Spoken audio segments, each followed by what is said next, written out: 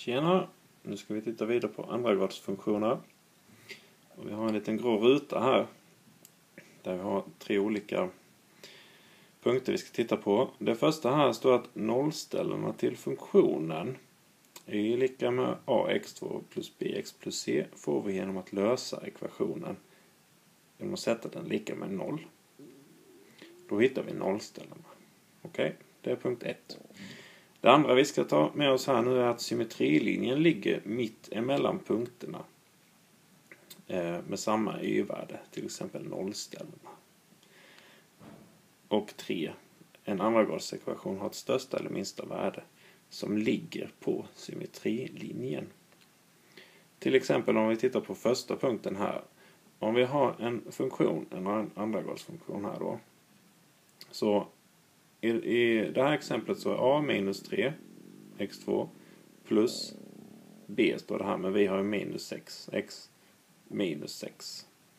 Så minus 6 är vårt c och minus 6 är vårt b. Och för att ta reda på nollställena här så måste vi sätta den lika med 0. Och då gör vi ju det så här. Och sen så löser vi den. Då får vi x2-termen för sig här. Vi kan inte börja använda pq-formeln innan vi får väck minus 3 här framför. Så därför så dividerar vi med minus 3. Då måste vi göra det på alla termerna. Då får vi x upphöjt till 2 plus 2x plus 2. Och sen så kan vi lösa den. Då får vi fram nollställen. Vi gör inte det nu. Nu tittar vi på nummer 2 här istället. Här. Symmetrilinjen ligger mitt emellan punkterna med samma y-värde. Till exempel nollställena. Så här har vi då nollställena. Nollställena är ju där grafen eller parabeln som det heter skär x-axeln. Där är nollställena. Då betyder det att symmetrilinjen ligger mitt emellan. Och symmetrilinjen har ju också ett x-värde då. Till exempel nollställena står det. Vi kan även ha ett y-värde här. Och då ligger motsvarande y-värde då på lika långt avstånd från symmetriaxeln. Så eftersom parabeln är symmetrisk så finns det liksom punkter på båda sidor som har lika långt avstånd till symmetriaxeln. Symmetriaxeln delar ju grafen i 2 likadana delar som är spegelvända. Och nummer 3. Det finns ett största. I det här fallet så finns det ett största värde här. Det finns inget minsta värde för den här fortsätter ju oändligt ner. Här finns ett största värde och så fortsätter den oändligt ner. Om den inte är vänd åt andra hållet. Till exempel så här då. Här finns ju ett minsta värde. Då finns det inget största värde. Så antingen ett största eller minsta värde. Vi ska titta på ett exempel här. Vi får en funktion i lika med minus 2x2 plus 4x plus 6. Och beräkna koordinaterna för skärningspunkterna med axlarna. Beräkna koordinaterna, alltså punkterna, för skärningspunkterna med axlarna. Här har vi en punkt där grafen skär x-axeln. Där har vi en skärning av x-axeln.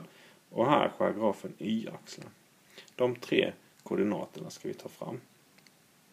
Och om vi då börjar med att tänka att här har vi ett nollställe. Här har vi ett nollställe. Så då får vi sätta då funktionen lika med 0. Då tecknar vi det så här. Minus x2 plus 4x plus 6 är lika med 0. Och vi sätter det lika med 0 för att här är y lika med 0. Här är funktionens värde 0. Och där är funktionens värde 0. Det är det längs med hela x-axeln. Men det är där det skär och det är där det skär. Så nu ska vi hitta de 2 punkterna, de 2 x-värdena. Dividera med minus 2 först för att få x2-termen fri och positiv. Då ser det ut så här. Och så löser vi det med pq-formeln. X är lika med 1 plus minus roten 1 upphöjt till 2 plus 3. Vi har alltså halva minus 2 byter tecken. Och sen så har vi 1 upphöjt till 2. Och sen så är det vårt q här då minus 3. Då blir det plus 3 under rottecknet. Då får vi under rottecknet 4 och rot under 4 det är 2. Så våra 2x blir då x1 det är 1 plus 2, det blir 3. Och vårt x2 det blir 1 minus 2, det blir minus 1. Då har vi hittat de två koordinaterna. Här är x-värdet minus 1 och y är 0. Det är den koordinaten. Här är x-värdet 3 och y är 0. Då har vi hittat de två. Och sen så ska vi hitta den här skärningspunkten också. Och det får vi genom att vi sätter in x-värdet 0. För längst med hela y-axeln så är x-värdet 0. Precis som motsvarande att längs med hela x-axeln så är y-värdet 0. Så om vi sätter in x som 0. Här då. X är 0 och x är 0. Vad får vi kvar då?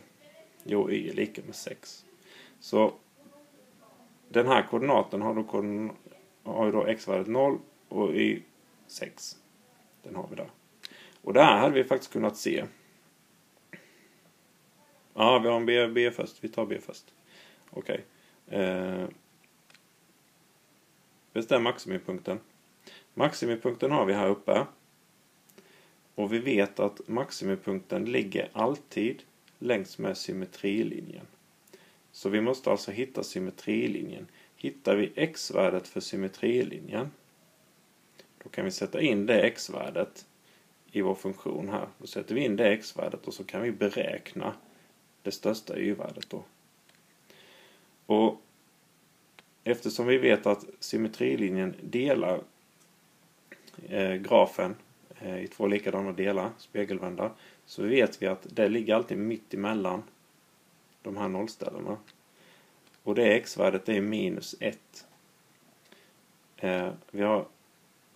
X-värdet är 1. Vi har 2 steg till 3. Från 1, 2, 3. Det är 2 steg. Och så har vi 2 steg från 1 till minus 1. Det är också 2 steg. Så x1 ligger mitt emellan nollställena. Och den siffran har vi här. Här har vi x1. Den siffran som hamnar här när vi löser en ekvation med PQ-formeln, det är alltid symmetrilinjen. För man kan tänka sig, här står x är lika med 1 plus detta. Och detta är ju 2. Om vi tittar här nere så har vi x är lika med 1 plus 2 och 1 minus 2. Och det är det ju här. Här är 1 plus 2, då går vi ditåt. Eller 1 minus 2, då går vi negativt. Så den siffran som hamnar här när vi löser andragradsekvationen, det är alltid symmetrilinjen. Så då sätter vi nu in vår etta i funktionen. Och då får vi minus 2 gånger 1 upphöjt till 2 plus 4 gånger 1 plus 6. Och räknar vi ut det så blir det 8. Så svaret här är att maximipunkten är x1 i 8. Det var det jag skulle säga om den här punkten 0,6. Det har jag sagt i en tidigare film att skärningen av y-axeln, det är alltid den här siffran, vårt q. Vårt q är det inte, utan det är den termen som inte har något x. Det är skärningen av y-axeln. För om vi sätter in x0 här, x0 här, så blir det bara 6 kvar här. Så den hade vi inte behövt räkna ut här om vi hade vetat det, utan vi hade bara kunnat skriva, eftersom den här termen är den enda som saknar x då, alltså är y-koordinaten här blir alltså 6 och x blir 0. En annan viktig sak som vi ska ta upp snabbt bara är att här frågade de efter maximipunkten. Och en punkt, den har ett x och ett y-värde. Här är svaret då x1 i 8. Om de hade frågat efter funktionens största värde, så hade det varit y-värdet man var intresserad av här. Det största värdet är när y blir som störst. Och det blir y är som störst här på y-axeln vid 8. Så har de frågat efter funktionens största värde. då hade svaret varit y är lika med 8. Då hade detta varit svaret. Så det är skillnad på största värde och maximipunkten. Det största värdet hittar vi i maximipunkten. Men där måste man vara noga med vad de frågar efter. Tack, hej!